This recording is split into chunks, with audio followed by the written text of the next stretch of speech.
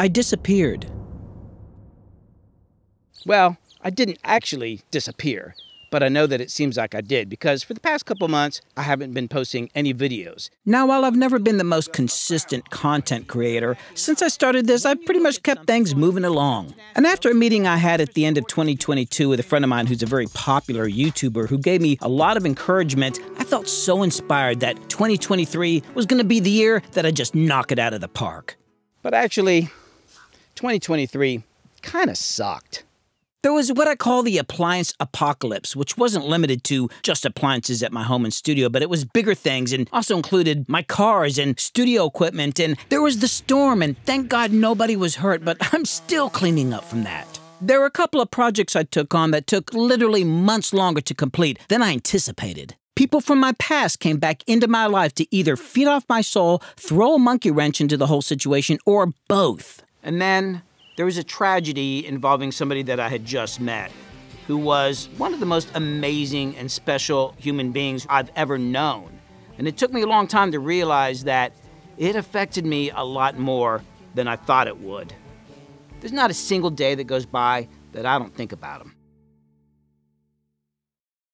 Now, while all these things did make for a bad year and affected my ability to put out content regularly, I do realize that they're the result of my own choices, like not maintaining the things that I should maintain, deciding to switch computer platforms in the middle of several big projects, and of course, being too easygoing about who I let into my life.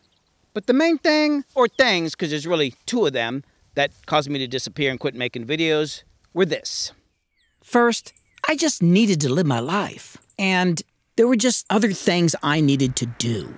Like doing things with the people I love that I'll never get another chance to.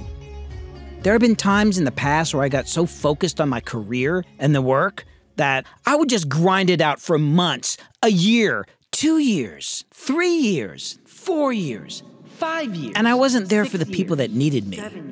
I just didn't want to have that happen again. And there was music that I needed to do. And that requires a lot of time. But I've never regretted the time I put into working on my own music, or I've certainly regretted the time that I didn't. There was once this 10-year stretch where I worked almost every single day with hundreds of artists, and some of those records ended up being the biggest and best I ever did. I put everything into every project I worked on. But I never worked on my own stuff. And now, going back through these old hard drives, I see names and projects that I don't even remember. But most of them I do, and a lot of them were really good, but sometimes the music didn't get released, or the artists wouldn't even come back for the masters, or they just stopped.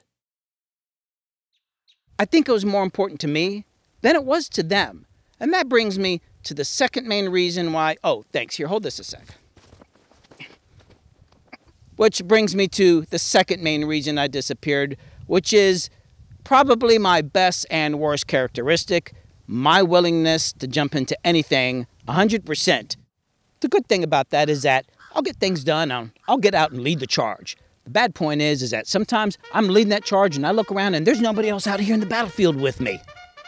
Sometimes I'll find myself in the middle of a project and realize that it probably wasn't the right thing at the right time, and I probably should have thought about it before I dove right in.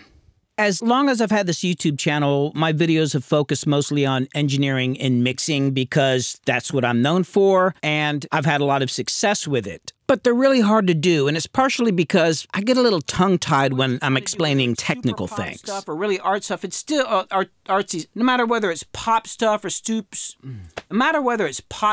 or soupy, geez. And that's probably because I don't even know how to explain what I do because I never went to a school to learn this stuff. I just kind of made it up as I went along. I mean, the whole reason I even learned how to mix and produce was because I wanted to sing and play my own songs and tell my own stories. But other artists heard those recordings and started hiring me to record their stuff, which led to working with other artists and more projects and more records, and I really dove into being the best that I could be at doing those things. So eventually, I went from being known as the mandolin player who sang his strange songs about spirits and angels to being a professional producer and mixer. But that was not my original intention. So, after a slight delay of a couple decades or so, I started working on my own music again and posting clips of that on Instagram along with my stories and talking about the different projects that I'm working on as well. And the response has been great and I feel really good about it. So I decided to take that format and start putting that on YouTube. Which led to me filming and filming and filming and filming and filming and making content. And just as I was getting ready to start editing all that stuff, I got some really great recording projects in that I was really excited about, which would have made finishing these videos hard, but not undoable. However, that's when my old computer, which had been showing some odd behavior recently, finally gave up the ghost. I guess it comes back to that whole maintenance thing. Luckily, my superhero friend Ray lent me a computer that allowed me to continue doing the music projects, but I still needed a more up-to-date computer to do videos. And the process of finding the right computer and getting it all set up, as well as catching up on all my music projects, ended up putting me on the content creator's sideline for a while.